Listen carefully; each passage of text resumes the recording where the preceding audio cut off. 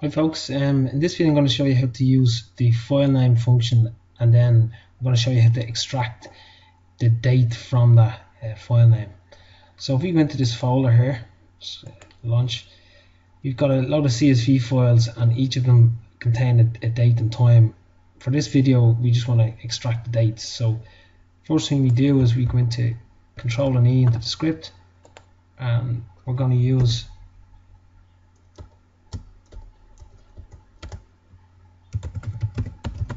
FileName function. So FileName as FileName,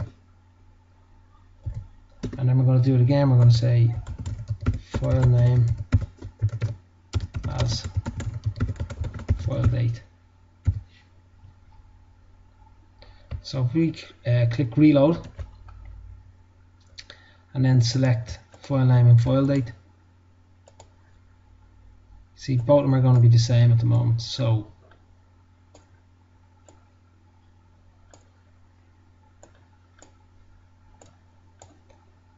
we've got the file name, you can see that's the date, and then we're going to go in and we're going to format this or create a syntax that will actually extract the date that we're looking for. So we go back into the script. So we're going to say write file name, comma 19. So we're going to go to the right for 19 characters. Press Control and R to reload. So you can see now we're picking up, we've dropped all new pending tickets by customer, and we're now picking up the date, time and the .csv. So the next one is to Control and E again. We're going to use the left function now. So left, say comma 10, Control and R to reload. So now we're picking up year, month and day. So we can say press Control and E, and we're going to use the date function now to get the date. So we're going to say date hash.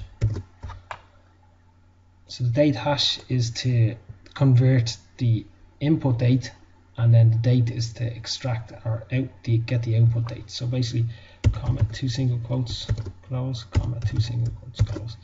So we go in for the input. We know it's year dash month dash day, and the way we want it is day,